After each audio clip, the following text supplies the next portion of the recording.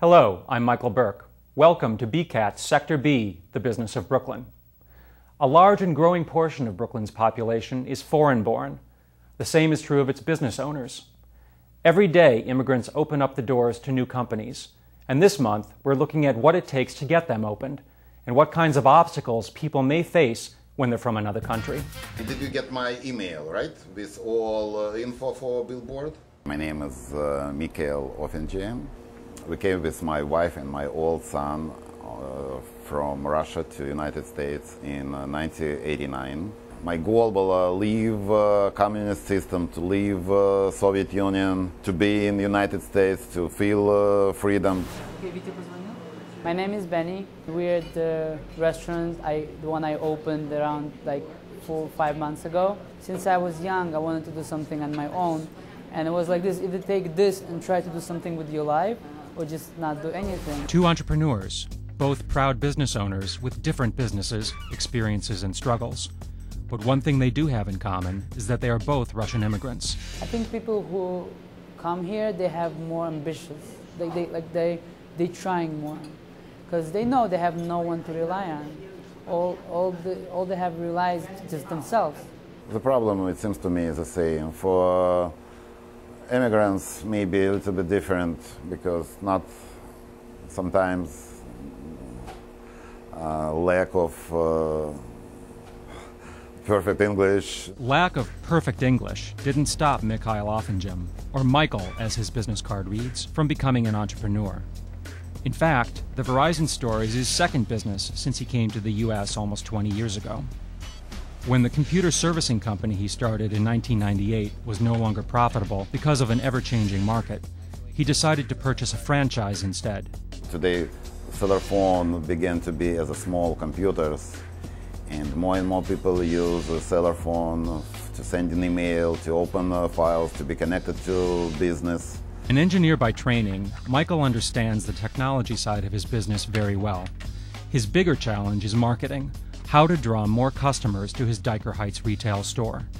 It's got a 2-megapixel camera, flash, Bluetooth. Today, we're going forward. We want to rent a billboard. We want to run advertisement on the radio. Michael is also moving toward expanding his market by offering surveillance and computer services to other small business owners. After immigrating to the U.S. in 2002, Benny Azizov held different positions in the restaurant industry. Then he decided to take his fate into his own hands. My first job was a busboy in the restaurant. And then I went to another store, which was the pizzeria, the one I have now. And I was working there as a manager. And I saw that the old owner, they weren't really like interested in that place. And I told them, I'm like, listen, you're not interested, so let me take it over. And he said, yeah, Benny, I trust you. And he sold that pizzeria to me. After acquiring the pizza shop, Benny worked on opening another restaurant in the same Midwood neighborhood. The first 2 months, the most important. People loved our food, our service, our place, the way it's decorated. They really, really like it. And I see that a lot of them are coming back. And even now in summer, when most places are very slow, thank God we're doing pretty good business. Even though things seem to be going well for both businesses, they have needed help from outside sources. Michael and Benny sought the services of a long-standing organization in the Russian immigrant community. The Hebrew Free Loan Society was founded in 1892. It's based on a principle in the Talmud that the highest form of charity is giving somebody a loan that would help them either to get through the rough spot in their life or start a business that would support them thereafter. Today, in the micro-enterprise program, we lend up to $25,000 interest-free to immigrants from the former Soviet Union to start small businesses. Help from the Hebrew Free Loan Society is crucial for its clients, especially since many of them aren't eligible for commercial bank loans. Apply for a business loan from bank, but was denied because the company is not long enough in business. Please call me when I get a message. You know, it's very difficult because they don't know the business. You're not yet trusted enough from the bank. Difficulty accessing financing is common for many businesses, but immigrant entrepreneurs face a number of additional obstacles. Usually the immigrant business community has double the issues from everybody else. They have to figure out how to position their businesses, and at the same time, most of them have language barriers. for a lot of people, it's starting from scratch at age 30, 40, and even 50. So they have to figure out how to adapt to the local mentality. They have to learn how to do business in this country. A lot of people are very much at the mercy of their accountants because they don't know the very basic tax laws. Despite the hurdles, there are success stories.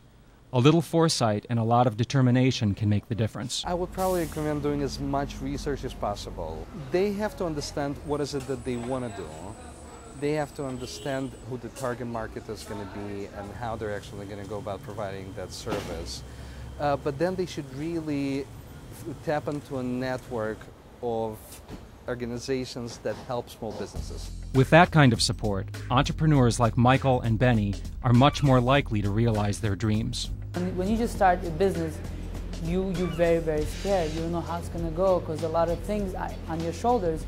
And when you meet people like this, it really really helps you to go what you're going for.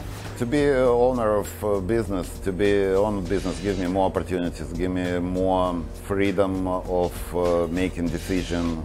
I hope in maybe a year we will try to open another store, find the right place, and yes, we'll do it.